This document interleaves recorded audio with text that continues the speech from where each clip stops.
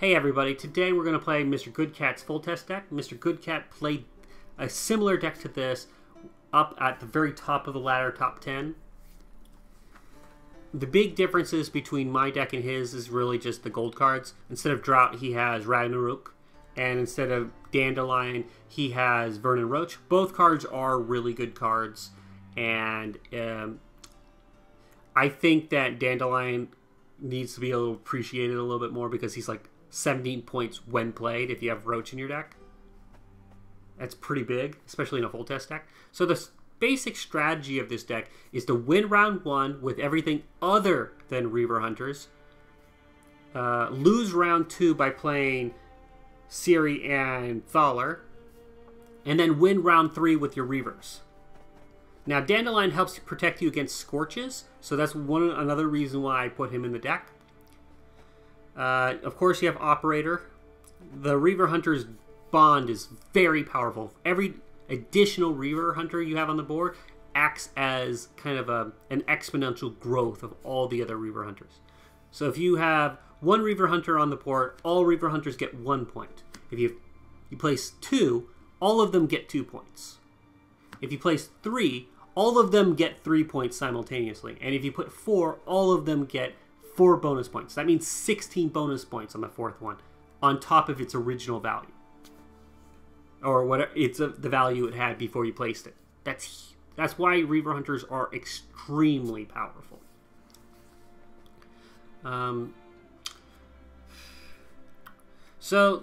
With that basic strategy in mind, we're going to go into a game I think will showcase the basic strategy of this deck and give you a good idea. If you want to see more games, I have a link to the Uncut Footage in the description along with the deck guide and list by Mr. Goodkat. Have a good day and enjoy the games. Dagon, I don't know. I'm not sure if I've ever beaten Dagon. It's good. Would be useful to look at. Okay, we're gonna have to push out the Lockmono Protector. We definitely want to keep the Reaver Hunters in our hands, and we can push out a Reaver Scout. Okay, that's all fine.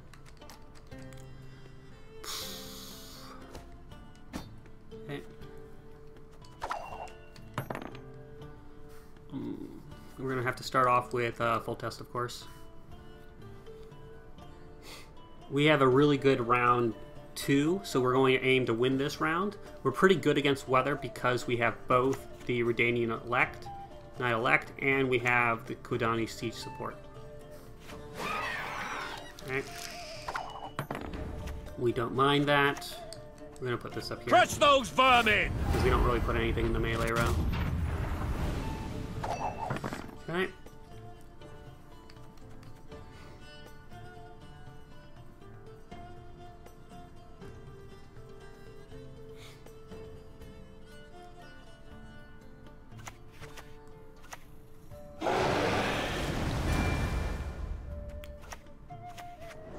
We kind of expect that. We don't mind. We've done this rodeo before. Uh-oh. Actually, Trouble I think I tied the last time I did this rodeo.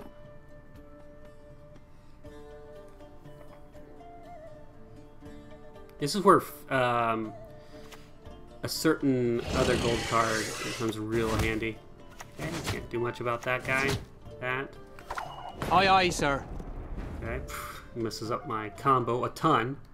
Maybe I should have just played Dandelion already. Let's put this here. Long live, etc., etc.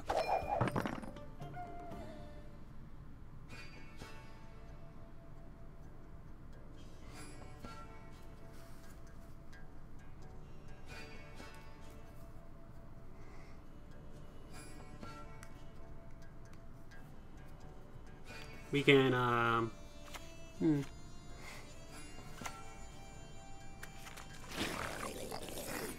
Just gonna swipe it.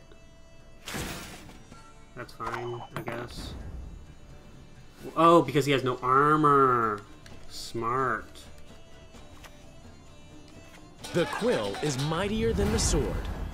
Okay, and we will now buff Hugh, and you.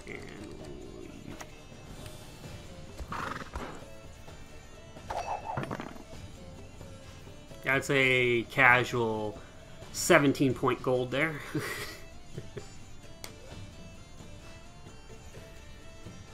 We don't really want to push this round too much now that he's kind of wrecked everything that we wanted to do, but we'll live. Forget if I buffed. Okay. I'm gonna now play this. I told you so, you idiot! Oh, this doesn't add any armor to it.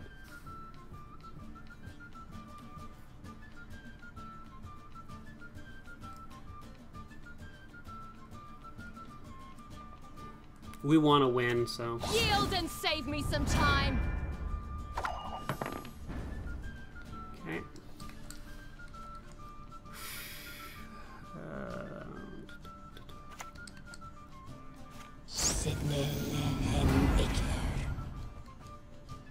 Okay, we'll just target that because we don't want to actually break the eggs.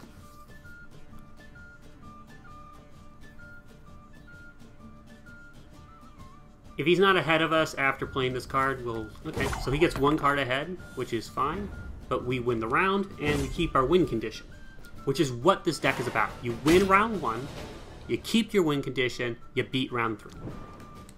So we're going to play Thaler and Ciri next round. Okay, we got a lot of important cards here. Okay, we're going to...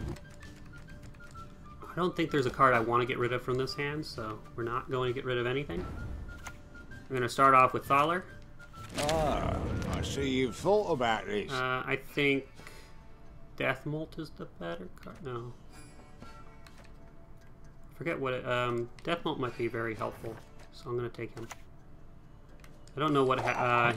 does he shuffle the other one in? Yeah.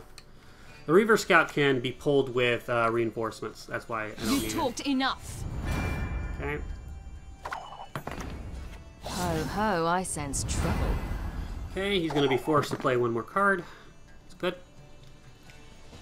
We're going to probably Azur's... Should we Azur's Double Cross in the last round or in this round? Because Azur's Double Cross is so many points. Okay, he used a gold card. I don't care. Use that gold card. I'm going to pass now. We have an answer to gold cards. Okay, let's see what card we get as our last card.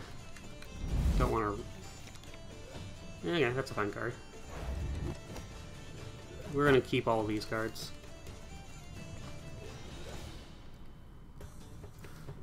We're going to start off with Ciri, because she's the safe card. You want to start off cards that your opponent can't interact with, to prevent them from getting an easy advantage on you. So, right here, we're going to be winning with the Reaver Hunter combo, and I played Dandelion instead of Roach, Vernon Roach. Our opponent must make a decision. We hope they make a wise one. That doesn't take too long. Because they have weather, and we're going to have to wait for the close to the end of the round to deal with any weather. Okay, our opponent has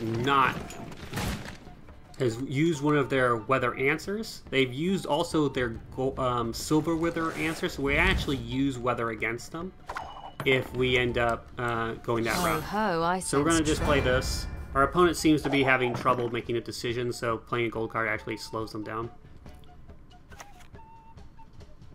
I'm not sure if they have Griffins, so I'm not going to simply play Death Molt until I have a better idea what's going on. Plus, weather's reactive, so it's better to play it when I know it's going to hit something, rather than not. Okay, he's going to eat something, I don't care.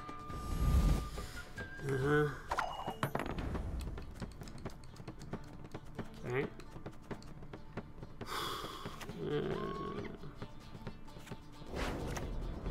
Welcome, chosen one. I could have played this guy, now that I think about it. He would have been safe. Fairly safe, because he's not representing a lot of power. Oh, he does. I'm not hurt as much by that. Salutations. I'm not sure if I'm happy that he played the Fiend or not.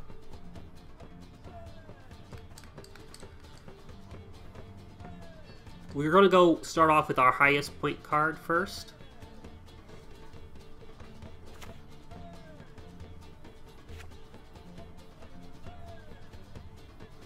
Another option is to play Azur's Thunder on that, because he might have a decoy. But we don't want... We want to save just in case there's a clear skies, a really obvious clear skies moment here.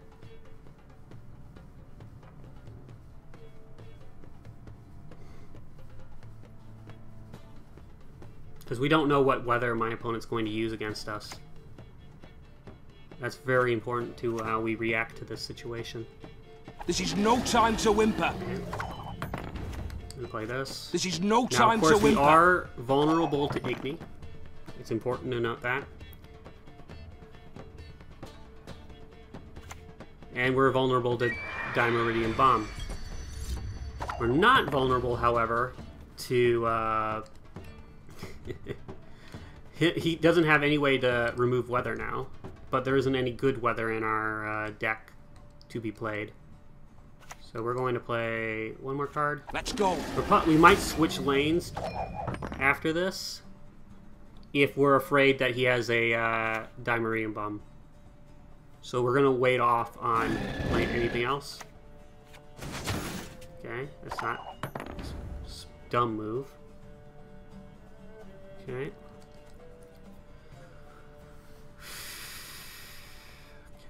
Because I'm sure he has Crohn's as one of his cards. So we're going to put this here.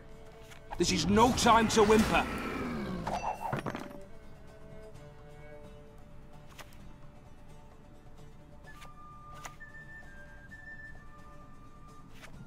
Okay, the last card's being consumed. Well, actually, it must be a spell card then. Case it's weather. But we're broke as shit peddlers.